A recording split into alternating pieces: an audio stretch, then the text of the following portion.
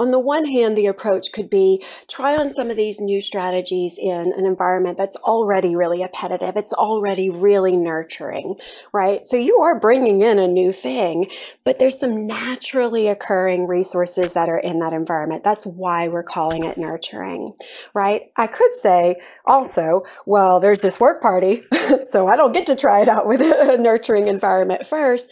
So we'd say, what can we do beforehand, during, to make it as nurturing as possible?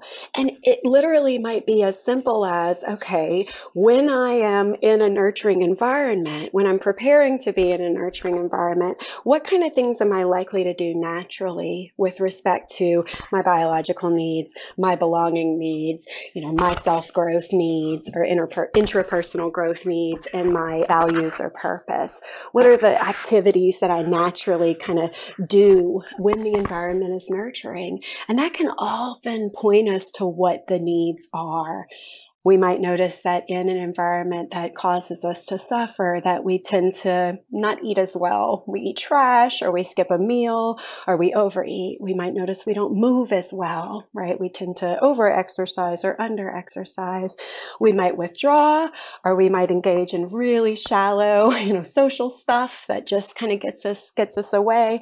But looking at, for me, what are the activities that I'm likely to engage in? What are the resources that I naturally contact without even thinking about it in a situation that is safe and nurturing for me? And then how can I bring those to bear then in the situation that's more challenging? It may be spending some time with a friend to pre-party that party and really getting in my skin. It may be making use of a family member who could really help me dress in a way that I feel proud. Because in most nurturing situations, when they are nurturing, I love to dress up and to really show, my confidence in my appearance.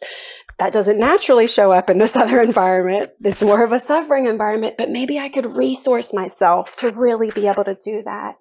Maybe in a nurturing environment, I'm sort of grazing and eating freely. I might intentionally visit the table at the party and make myself have a couple of bites.